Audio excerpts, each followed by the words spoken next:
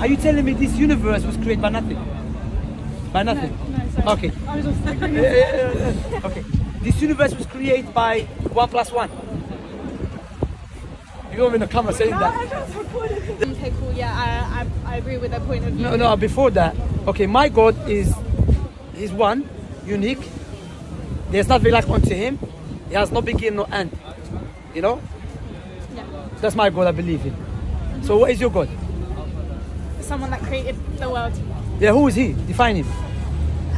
That is, there's no, in my head, there's no more substance to that. It finishes and it ends as the creator is someone who created the earth. No, before that. So if the creator is the most wise, would he create the creation without any purpose?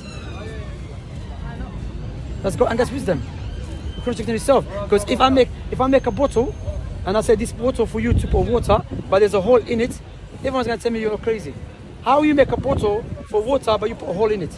So it's illogical, irrational to say the most wise creator created the creation without any purpose. But it's known by necessity, and you know it deep down that the creator has possessed the attribute of wisdom.